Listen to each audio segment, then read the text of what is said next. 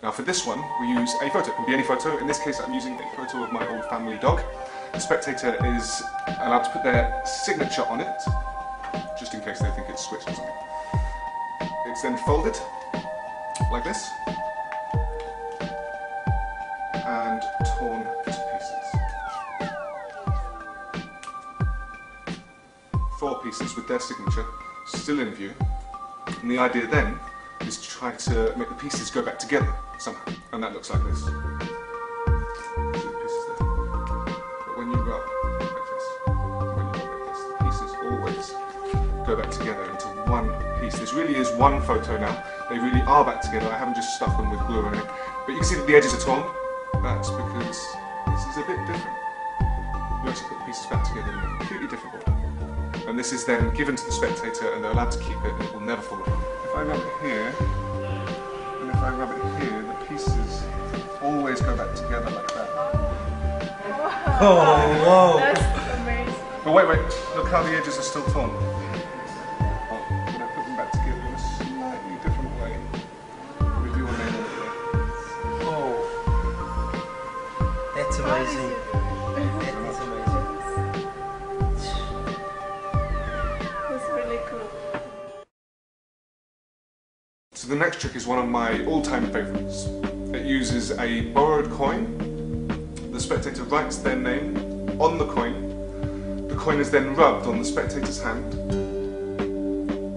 And as you can see, the coin slowly starts to melt. I'll come a bit closer so you can see that. And the spectators actually feel this happening. And remember, it's their coin.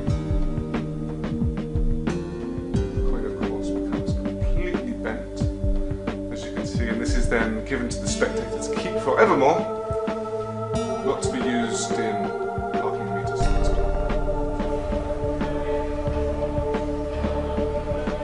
And can you make sure it's permanent ink?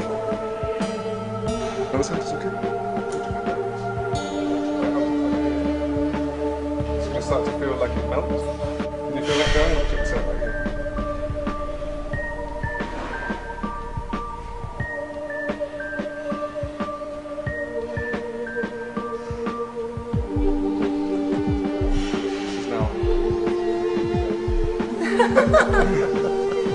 It's nice.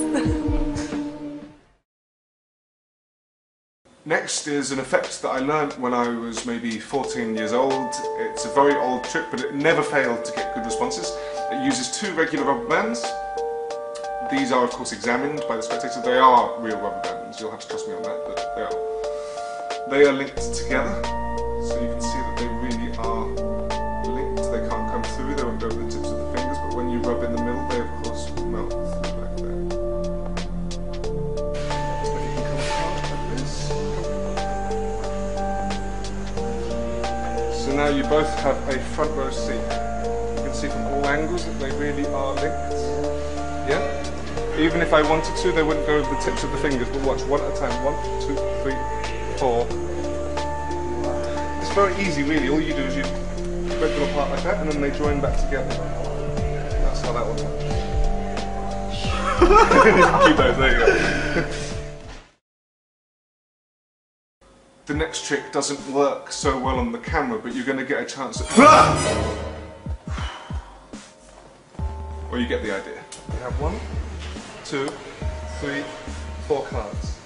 If I shake, you know what happens? The spiders came. Yeah. Look, 1, 2, 3, 4 spider webs. You know how we get rid of the spider webs? Wave your hand over like this. Wave your hand over. No, this hand. Yeah.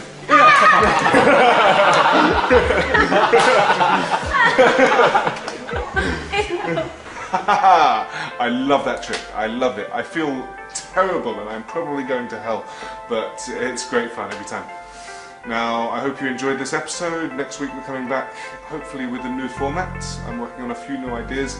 If you have any suggestions or comments, please leave them in the box below. I'm always trying to improve the show and make it as entertaining as possible.